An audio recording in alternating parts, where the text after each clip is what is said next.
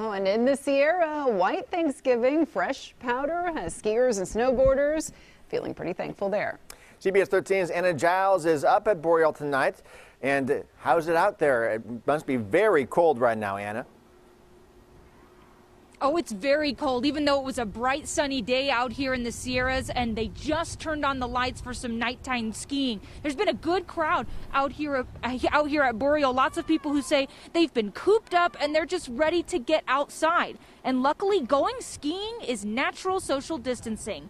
Everyone out here is required to wear a mask. They're limiting the number of people on the ski lifts as well as the number of people allowed inside the resort. They're also limiting contact between skiers and staff, especially in the rentals area.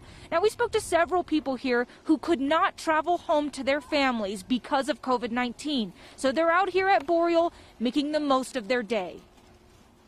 With COVID restrictions, it's kind of difficult for me to go home, so thought so we're down from Santa Clara, so we just drove up here for a couple days, got an Airbnb, and then thought we'd hit the slopes for a little bit. Yeah, Thanksgiving 2020 is definitely a little weird, but people are taking it in stride. For many, it's tradition to come out and ski on Turkey Day, so they're happy they could come out and do that even in the middle of a pandemic.